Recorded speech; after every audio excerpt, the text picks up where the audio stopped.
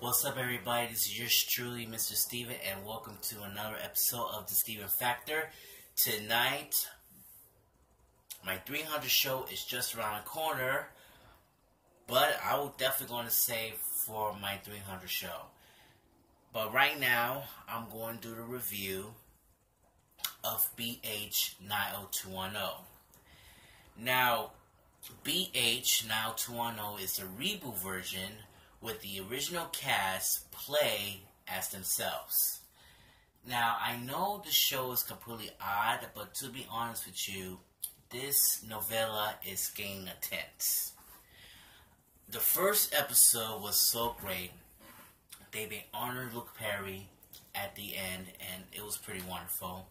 So many comedies at the end, and even Gabby find out she have experience about sexuality, but I will get back to that a little later on. But right now, I think this reboot is not that bad.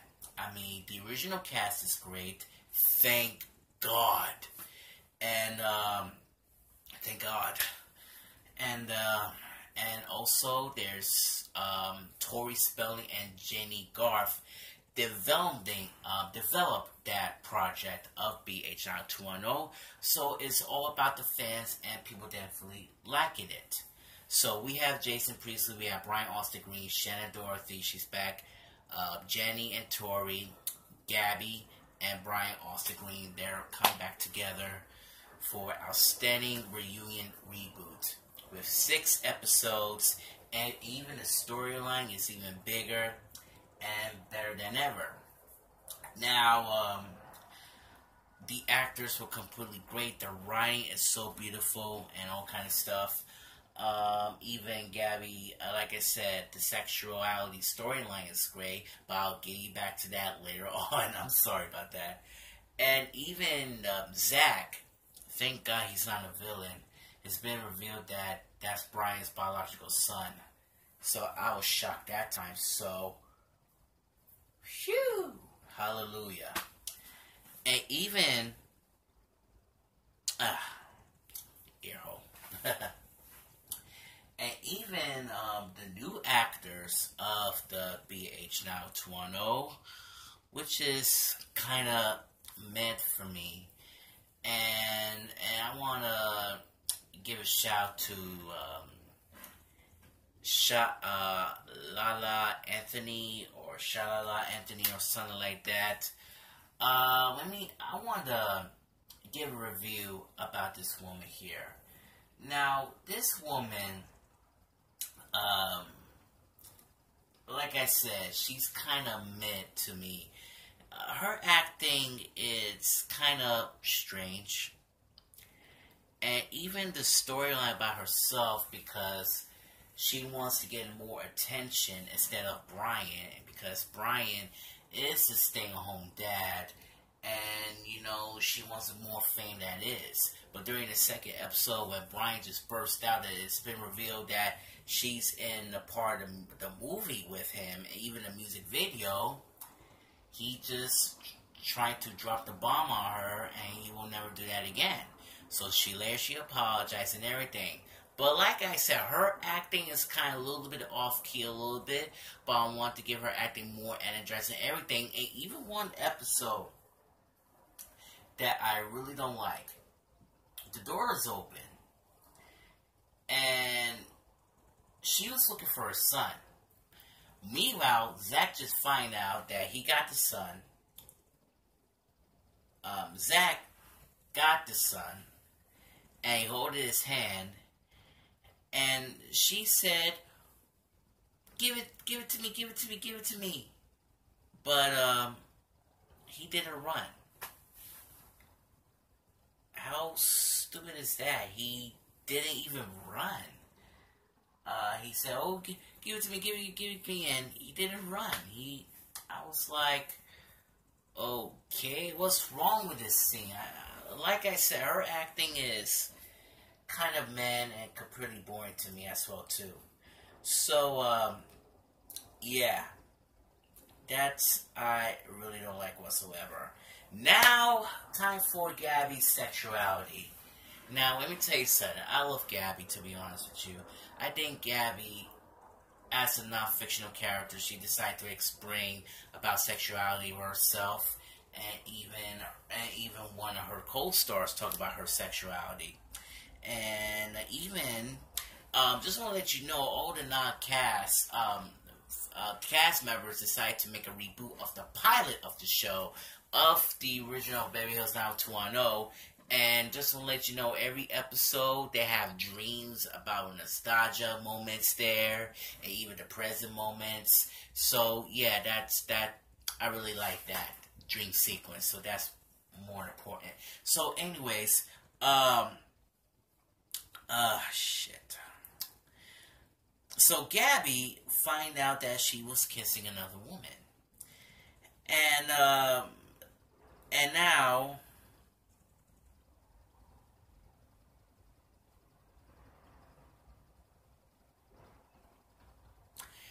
And now it's been revealed that she decided trying to interesting women. So that's the most important.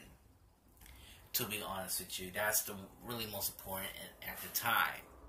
So she wanted to explore. She wants to kiss another woman. Maybe her husband didn't like it. Even the episode where she woke up in her dream that nobody don't likes her, as Andrea, and yeah, so it was very disappointed, but she decided to explore her own life. Now, during the Fox Network studios, there's a new head boss named Christine, who plays Emily Valentine, and also Brandon's washed ex-girlfriend, a drug addict. You know how she is. But let me tell you something. I love her. I love Christine, to be honest with you. But during the episode of 90210, Christine and Andrea and Gabby, they have a little bit of chemistry together. So Christine just texts Gabby that you have lunch together. And I was like, ooh, boy, oh boy, oh boy, oh boy, oh boy, oh boy, oh boy, something intense is coming. Went to their lunch together. Something might happen. Not exactly, but during at night, when Gabby decided to go home, and Christine said to her, what are you doing here? So Gabby sat down with Christine, and for the first time ever, Gabby and Christine kissed.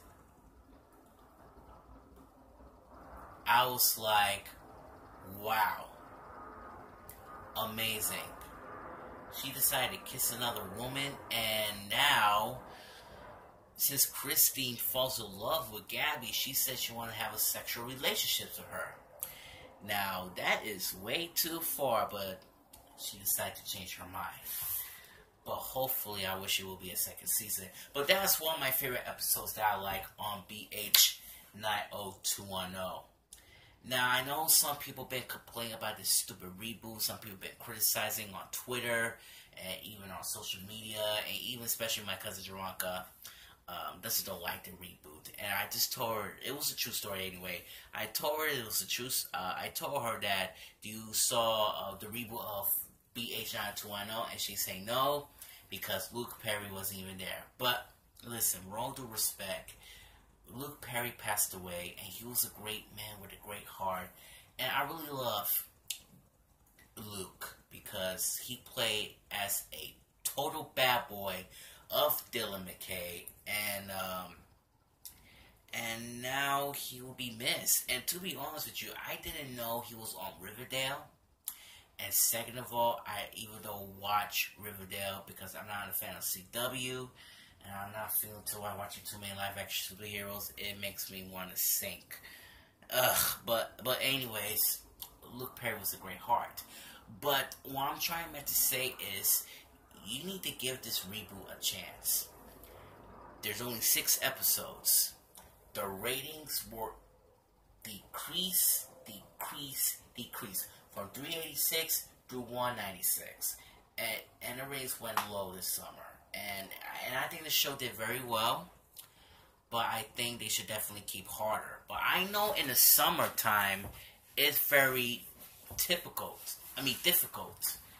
to use their ratings. Because, some people watch the reboot, some people really don't watch the reboot.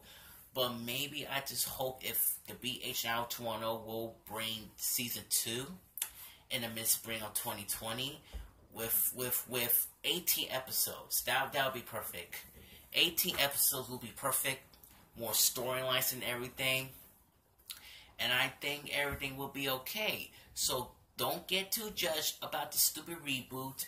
Don't get too disrespectful with these cast members because they don't like, okay? It's just a damn reboot with the original cast. They have outstanding funny storylines. They already did a tribute to Luke Perry, and that's it. I don't tie no complaints. And that's a review of BH90210. I just hope the show will go on the second season, and that'll be amazing. Now, coming up this week, my 300 episode. Yeah, that's right, folks. It's the moment I'll be waiting for. I'm going to say so many things which is coming out of my mind. I'm talking about the Eli Manning, Antonio Brown, the Jets. Listen, man.